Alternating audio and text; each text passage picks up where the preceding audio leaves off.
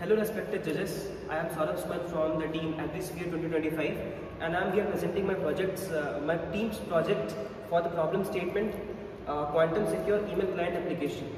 In this demonstration we are showing our project's features, which are the security features are Quantum OTP or Quantum One-Time Pad and Quantum Aided AES and Hybrid Post-Quantum Cryptography, as well as standard AES for fallback, in which if in some case any of these three don't work, then standard AES will be used. Also, the project is entirely compatible and compliant with the ETSI GSQKD014 system. We are using a key manager emulator as per the project's guidelines, and this emulator generates the quantum keys as well as distributes them across the client devices. And all the quantum operations here are being simulated because we don't have any access to quantum hardware, but it all resembles actual quantum key distribution operations, so it is going to be entirely compliant with all of that.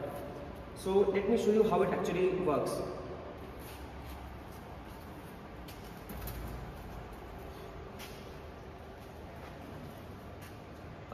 Here in this screen you can see there are several different files.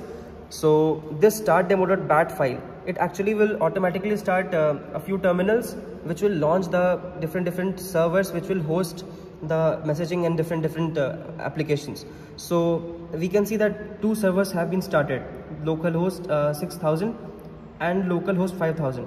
These two servers will manage the transfer of information and all of that encrypted data. So let's test if it's actually working or not. So first of all, in the terminal we'll launch this thing where we'll test the system. So it is testing the QMail system where the KME, which is key manager emulator, is found running. The message server which we just launched was found to be running, and a few crypto engine tests were also performed. For example, the fallback AES encryption, the key QKD system, and all other stuff. And it was found that the QMail system was running and is ready for the demo. So we can close this thing, and now we can launch two more terminals for Alice and Bob, the two de facto characters for any quantum application. So this was one terminal, this is another terminal. So we will launch these two terminals side by side. In this terminal we'll launch Python QMail client Alice, and here Python QMail client Bob. So here you can see that it is launching, where the KME is online, message server is also online. Here for the Bob also we'll launch it. It has also launched. We can see that for the KME is on 5000 and the message server is on 6000. So let's start writing some message, some email. So let's first compose to Bob from Alice. Let's subject one, let's put that subject for this case. And oh sorry, I have to do that again. To Bob, subject will be subject 1, and let's write some message. This is the first message. Now I have to choose one of the security modes. So let's check the first security mode, which is Quantum OTP. It is encrypting the data with Quantum OTP, and it's now sending it. It's being sent.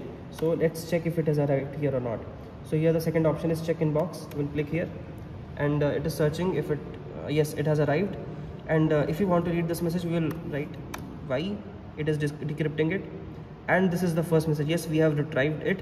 Now we can go on to test other systems also. Let's write a message to Alice using something else. Second subject.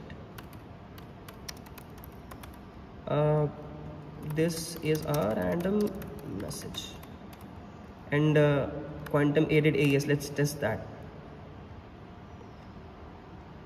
While it's encrypting, let's be ready for loading the inbox. Yes, it's sent here. Now we can check here, and yes, quantum AES worked and we have received the message. Yes, second subject, this is random message, so it's working fine. And all the other systems are also working fine. Let's check the final system for pop subject.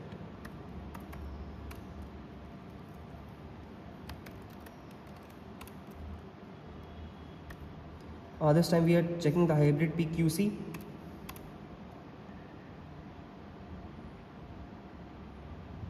The message has been sent, yes. So now we have to check here. Message 1, which was third, and yes, we have to read it. Yes, the message arrived, and there was the older message which we don't have to read again because we already have read it once. Now let's use the final protocol.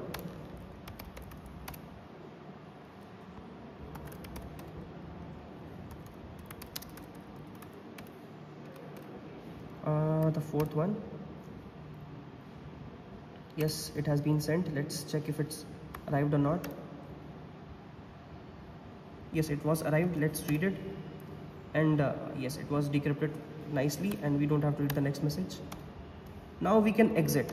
All of these things are working fine, and goodbye from Qmail. It is all working fine in the console, and I'm sure that it is going to work fine in the graphical user interface also, because all of this is based on REST API, which means that it can be incorporated inside the web applications also and other kind of applications also.